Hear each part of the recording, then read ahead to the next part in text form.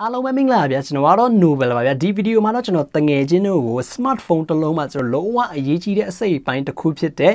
SOC တနည်းအားဖြင့်ပြောရမယ်ဆိုရင်တငယ်ချင်းတွေအများစုအနေနဲ့ခေါ်တာကျွန်တော် processor ဆိုပြီးမှခေါ်တာမျိုးလည်းရှိပါတယ်ဗျာဒါပေမဲ့ကျွန်တော် SOC က processor တော့မဟုတ်ပါဘူးဗျာဒီမှာကျွန်တော် SOC ထဲမှာပါတဲ့ CPU ကိုကျွန်တော် PC မှာဆိုရင်ကျွန်တော် processor ဆိုပြီးခေါ်တာမျိုးရှိပါတယ်ဗျာဒါပေမဲ့ဒီမှာကြည့်မယ်ဆိုရင်တငယ်ချင်းအများစုအနေနဲ့ processor ဆိုပြီးမှကျွန်တော်ပိုသိတာများလို့ကျွန်တော်ဗီဒီယိုတိုင်းမှာကျွန်တော် processor ဆိုပြီးမှကျွန်တော်ထည့်ပြောတာပဲများပါတယ်ဗျာ Okay ဒါဆိုတငယ်ချင်းတို့နေဒီ SOC ဆိုတာဘာလဲဒီ SOC ထဲမှာပါလေကျွန်တော် GPU တို့ကျွန်တော် NPU တို့ကျွန်တော် ISP တို့နောက်ခု CPU တို့ DSP တို့ modems တို့ဒါတွေကကျွန်တော်ဘာကိုပြောတာလဲဘလို့အလုပ်လုပ်လဲဒီမှာကျွန်တော်ဘလောက်ထိမှအရေးပါလဲဒါလေးနဲ့ပတ်သက်ရင်ကျွန်တော်ဒီဗီဒီယိုမှာဖော်ပြပေးသွားမှာပဲဖြစ်ပါတယ်ဗျာဒါဆိုကျွန်တော်တို့အချိန်လေးမဆွဲဗီဒီယိုလေးကိုစလိုက်ရအောင်ဗျာOkay ဒါဆိုကျွန်တော်ပထမအဆုံးအနေနဲ့ SOC ဆိုတာဗာလဲပြောကြည့်အောင်ဗျာ SOC ဆိုတာကျွန်တော် system on a chip ပဲဖြစ်ပါတယ်ဗျာကျွန်တော် chip တစ်ခုထဲမှာကျွန်တော် system အများစုကိုတစ်ခါတည်းပေါင်းထည့်ထားတာမျိုးပဲဖြစ်ပါတယ်ဗျာဒီလိုမှတငယ်ချင်းတို့လက်ထဲမှာကင်ထားတဲ့ကျွန်တော် smartphone တွေ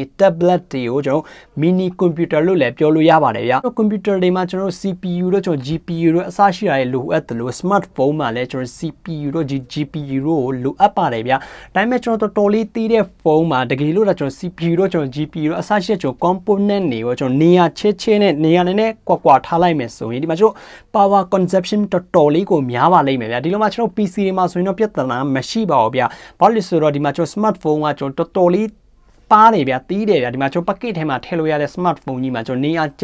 ဲနဲ့ဒီရဲ့ CPU တို့ကျွန်တော် GPU တို့ NPU တို့အစရှိတဲ့ဒီရဲ့ component တွေကိုကျွန်တော်နေရာခြားပြီးထားလိုက်မယ်ဆိုရင်ဒီမှာကျွန်တော် power consumption ကလည်းကျွန်တော်တော်တော်လေးများသွားပါလိမ့်မယ်နောက်တစ်ခုကပါတယ်ဆိုနေရာကလည်းတော်တော်လေးကိုစားပါလိမ့်မယ်ဗျာဒါကြောင့်ကျွန်တော်ဒီရဲ့SOC ကျွန်တော် technology ကိုအသုံးပြုရတာပဲဖြစ်ပါတယ်ဗျာဒီလိုမှကျွန်တော် SOC ထဲမှာကျွန်တော်ဘာတွေရှိလဲဆိုတော့ပထမတစ်ခုကတော့ကျွန်တော် CPU ပဲဖြစ်ပါတယ်ဗျာဒီလိုမှကျွန်တော် CPU ကဘာလဲဆိုတော့ Central Processing Unit ပဲဖြစ်ပါတယ်ဗျာတနည်းအားဖြင့်ကျွန်တော်ဒါကို SOC ရဲ့ကျွန်တော်အုံနောက်လို့လည်းခေါ်လို့ရပါတယ်ဗျဒီရဲ့ကျွန်တော် CPU ကဘယ်လိုအလုပ်လုပ်လဲဆိုတော့ဒီမှာကျွန်တော် application တွေကျွန်တော် Android phone တွေမှာကျွန်တော် smartphone တွေမှာဗျာတုံးနေဗျာဒီလိုမှကျွန်တော်ကြည့်မယ်ဆိုရင်ဒီ CPU ကြောင့်ပဲဒီကကျွန်တော် application တွေက run နိုင်တာပဲဖြစ်ပါတယ်ဗျာ CPU တော့မရှိဘူးဆိုရင်ကျွန်တော်ဘယ် application မှာကျွန်တော် run နိုင်မှာမဟုတ်ပါဘူးဗျာ CPU မှာကျွန်တော်code တွေအများကြီးရှိပါတယ်ဗျာဒီ code နဲ့ပတ်သက်ပြီးသိကြရင်တော့ကျွန်တော်ဗီဒီယိုအသေးစိတ်ဖော်ပြပေးထားတာရှိပါတယ် code ဆိုတာဗာလဲ outer code ကျွန်တော် decker code ဒီ code တွေကဘာကိုပြောလဲ nanometer technology ဆိုတာဗာလဲဒါလေးနဲ့ပတ်သက်မှကျွန်တော်ဗီဒီယိုအသေးစိတ်တစ်ပုဒ်တင်ထားပေးတာရှိပါတယ်ဗီဒီယိုလေးကိုမကြည့်ရသေးဘူးဆိုရင်တော့ကျွန်တော်ဗီဒီယိုလေးကိုကြည့်ဖို့ပြောလိုပါတယ်ဗျာOkay ဒါတော့ CPU ရဲ့ကျွန်တော်အလုပ်လုပ်ပုံပဲဖြစ်ပါတယ်ဗျာဒီလိုမှကျွန်တော်နောက်တစ်ခုဘာရှိလဲဆိုတော့ GPU ပဲဖြစ်ပါတယ်ဗျာဒီရဲ့ကျွန်တော် GPU ကဘာလဲဆိုတော့ graphic processing unit ပဲဖြစ်ပါတယ်ဗျာဒီကောင်ကျွန်တော်ဘယ်လိုအလုပ်လုပ်လဲဆိုတော့ဥပမာကျွန်တော် 2D 3D ကျွန်တော်ပုံရိပ်တွေကို render လုပ်တဲ့အခါမှာတော်တော်လေးကူညီတာပဲဖြစ်ပါတယ်ဗျာအဓိကကျွန်တော်ပြောရမယ်ဆိုရင်အခုနောက်ပိုင်းမှာဆိုရင်တကယ်ချင်းနေအားလုံးပဲသိတဲ့အတိုင်း smartphone gaming ကကျွန်တော်တော်တော်လေးကိုခက်စားလာပါပြီဗျာဒီလိုမှကျွန်တော်gaming မှာကျွန်တော်ဒီရဲ့ GPU ကကျွန်တော် smartphone ကမဟုတ်ပါဘူးဗျာကျွန်တော် computer တို့ကျွန်တော်ဒီမှာ desktop တို့ laptop တို့အစရှိတဲ့ဒီလိုပစ္စည်းတွေမှာဒီ GPU gaming နဲ့ပတ်သက်ရင်မှာ GPU ကတော်တော်လေးကိုအရေးကြီးတာပဲဖြစ်ပါတယ်ဗျာဒီလိုမှကျွန်တော် 2D 3D ကျွန်တော်ပုံရိပ်တွေကို render လုပ်တဲ့နေရာမှာအချောမွေ့ဆုံးဖြစ်အောင်လို့ဒီရဲ့ GPU ကကျွန်တော်ကူညီတာပဲဖြစ်ပါတယ်ဗျာ Okay ဒီလိုမှကျွန်တော်နောက်တစ်ခုကတော့ ISP ပဲဖြစ်ပါတယ်ဗျာ ISP ဆိုတာဘာလဲဆိုတော့ image signal processing ပဲဖြစ်ပါတယ်ဗျာဒီလိုမှကျွန်တော်ဒီက ISP ကဘလို့နေရာမှာအလုပ်လုပ်လဲဆိုတော့ဥပမာကျွန်တော် smartphone ကနေဗျာကျွန်တော်ဓာတ်ပုံတစ်ပုံရိုက်လိုက်ပြီးဆိုကြပါစို့ camera sensor ရဗျာ Sony ရဲ့ကျွန်တော် IMX ဥပမာကျွန်တော်689သုံးထားတယ်ဆိုကြပါစို့ဒီ digital information တွေကိုဒီ ISP ကိုကျွန်တော်လမ်းပို့ပါတယ်ဗျာ ISP ကနေမှတစ်စင်ဒီမှာကျွန်တော် noise တွေကျွန်တော် short ချတာမျိုးဒီမှာဓာတ်ပုံကိုကျွန်တော် sharp လုပ်တာမျိုးနောက်တစ်ခုဒီမှာပြောမယ်ဆိုရင်ကျွန်တော် night mode တွေမှာအလုပ်လုပ်တာမျိုးဒီလိုပုံစံမှာတွိုင်းမှကျွန်တော်ဒီ ISP ကအလုပ်လုပ်တာပဲဖြစ်ပါတယ်ဗျာဓာတ်ပုံ quality ကျွန်တော်ကောင်းလေးကျွန်တော်ပုံတစ်ပုံထွက်လာဖို့ဆိုရင်ဒီ ISP ကလည်းတော်တော်လေးကိုအရေးကြီးပါတယ်ဗျ image signal processing ပဲဖြစ်ပါတယ်ဗျာ။ကျွန်တော်နောက်တစ်ခုကတော့ DSP ပဲဖြစ်ပါတယ်ဗျ။ Digital Signal Processor ပဲဖြစ်ပါတယ်ဗျာ။ဒီ DSP ကကျွန်တော်ဘယ်လိုနေရာမှာအလုပ်လုပ်လဲဆိုတော့ mathematical ကျွန်တော် calculation လုပ်တဲ့နေရာမှာဒီ DSP ကအလုပ်လုပ်တာပဲဖြစ်ပါတယ်ဗျာ။ကျွန်တော် smartphone မှာ mathematical calculation လုပ်တဲ့ကျွန်တော် function တွေအများကြီးရှိပါတယ်ဗျာ။ဥပမာပြောရမယ်ဆိုရင်ကျွန်တော် gyroscope sensor data တို့နောက်တစ်ခုဒီမှာကျွန်တော် file လေးကျွန်တော် decompress လုပ်တာတော့ and ဒီလိုနေရာမှာဒီရဲ့ DSP ကအလုပ်လုပ်တာပဲဖြစ်ပါတယ်ဗျာ okay ဒီလိုပဲကျွန်တော်နောက်တစ်ခုကတော့ NPU ပဲဖြစ်ပါတယ်ဗျာ Neural Processing Unit ပဲဖြစ်ပါတယ်ဗျာဒီ NPU technology ကိုအသုံးပြုလာတာဆိုရင်ကျွန်တော်အချိန်တအားမကြာသေးပါဘူးဗျာဒီရဲ့ကျွန်တော် NPU ကဘယ်လိုနေရာမှာအလုပ်လုပ်လဲဆိုတော့ AI ကိုကျွန်တော်တစိမြင့်တင်တဲ့နေရာမှာအလုပ်လုပ်တာပဲဖြစ်ပါတယ်ဗျာတကယ်ချင်းနေအားလုံးပဲသိတဲ့အတိုင်းအခုအချိန်မှာဆိုရင်ကျွန်တော် AI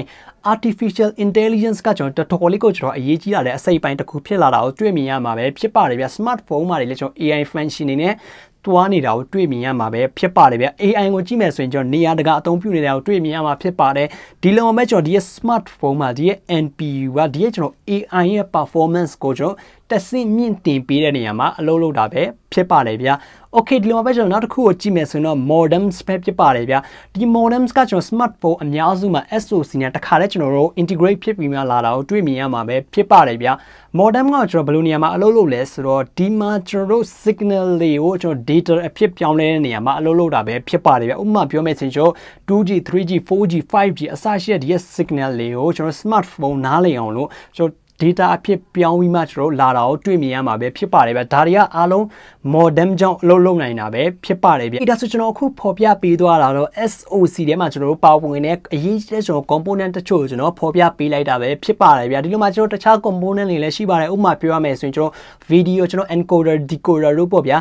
ဒါပေမဲ့ဒီမှာကျွန်တော်အကုန်လုံးအစိတ်အပိုင်းကအရေးကြီးပါတယ်ဗျာကျွန်တော် CPU ကလည်းအရေးကြီးပါတယ် GPU ကလည်းအရေးကြီးပါတယ်ကျွန်တော် ISP ကလည်းအရေးကြီးပါတယ် NPU ကလည်းကျွန်တော်အရေးကြီးပါတယ် modems ကလည်းအရေးကြီးပါတယ်အကုန်လုံးအစိတ်ပိုင်းကကျွန်တော်သူ့ function အတွက်တော်တော်လေးကိုကျွန်တော်အရေးကြီးတာကိုတွေ့မြင်ရမှာပဲဖြစ်ပါတယ်ဗျာဒီတော့ကျွန်တော် smartphone မှာ function တွေကျွန်တော်အကုန်လုံးကောင်းကောင်းမွန်မွန်အလုပ်လုပ်နိုင်ဖို့ဒီရဲ့ SOC ကတော်တော်လေးကိုကျွန်တော်အရေးကြီးတဲ့အစိတ်ပိုင်းတစ်ခုပဲဖြစ်ပါတယ်ဗျာ